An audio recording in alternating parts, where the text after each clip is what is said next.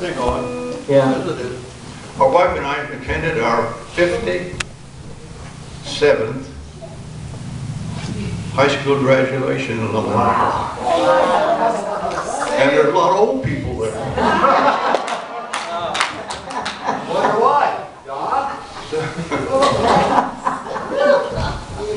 Some of them used to be good looking. But anyway, we had a good time. Now, you notice, Sister Ford just has to be different this morning. She sits over here, takes up 3 chairs, just to be different. But we appreciate Sister Ford and her faithfulness to God. Amen.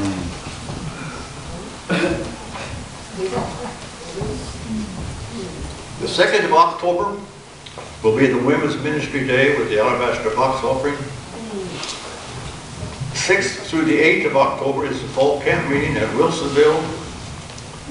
The 16th is the Pastor's Appreciation Day with the birthday dinner at D Corral, 1:30 p.m. Cost about $10. So that could be a great day.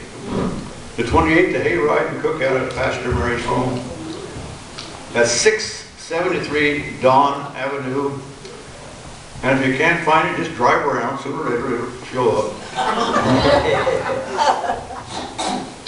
November, Women's Ministry Day, the first Sunday. The 13th, Sister Mary's birthday. 23rd is the evening before Thanksgiving funeral service. 24th is Thanksgiving Day, we said before, is a day of thanking the Lord for what He's done for us in the past year and what He's promised to do for us. Come on. He's got a lot laid out for us if we'll just stay in there and hang on. Amen. So remember Thanksgiving Day.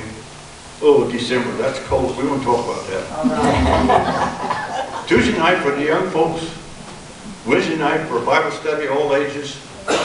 And folks, try the best to be here on Wednesday night. I know it's middle of the week. Sometimes we're tired. But Brother Ford's doing the teaching now. He's teaching real good. So remember, try to come out. This time receive the Sunday morning tithes and offering.